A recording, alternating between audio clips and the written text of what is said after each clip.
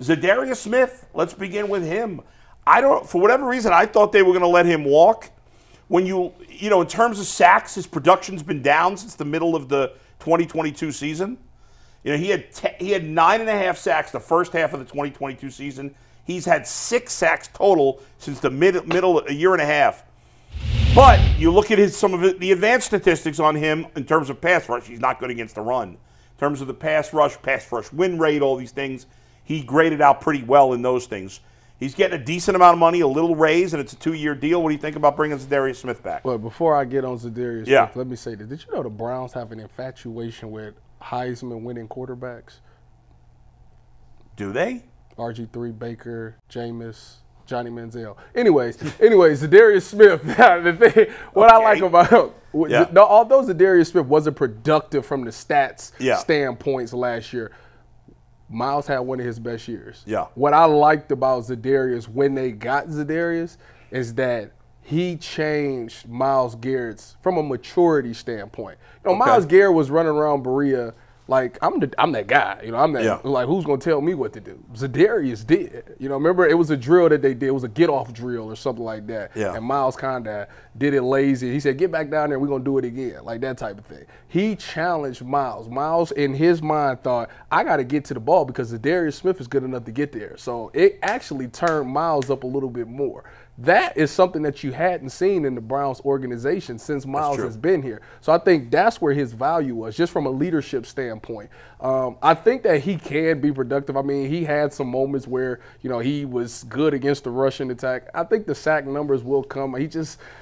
I don't know. It's just something about being opposite of Myles Garrett that maybe Jadeveon was right. Maybe they do cater to game plans for more Myles or something. I don't know. But I think he can be more serviceable and more productive than he was last year. Typically, guys year 2 under in the same system is more productive in that system. So I'm guessing they look at Za'Darius and see what he brings to the table, his physical attributes, the fact that he can play inside and outside. You can have a full pass rush defensive line with him in the inside. I think his versatility is why they say, you know what, let's just run it back one more time.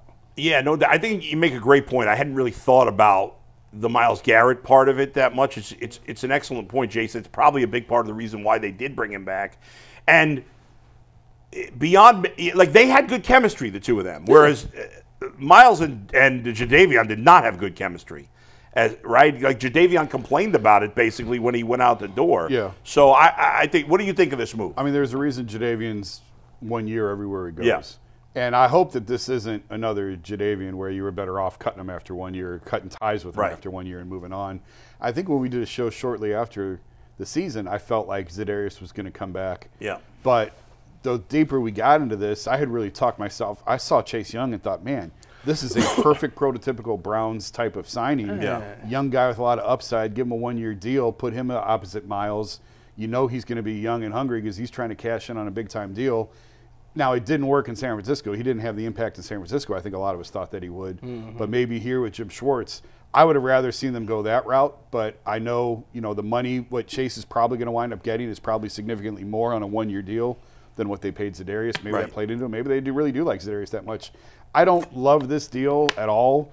I'm sort of mediocre on it because I get a little bit concerned that you should have just cut ties with them after a year. Of all the things the Browns did in the last 2 days, it's the thing I like the least. Yeah.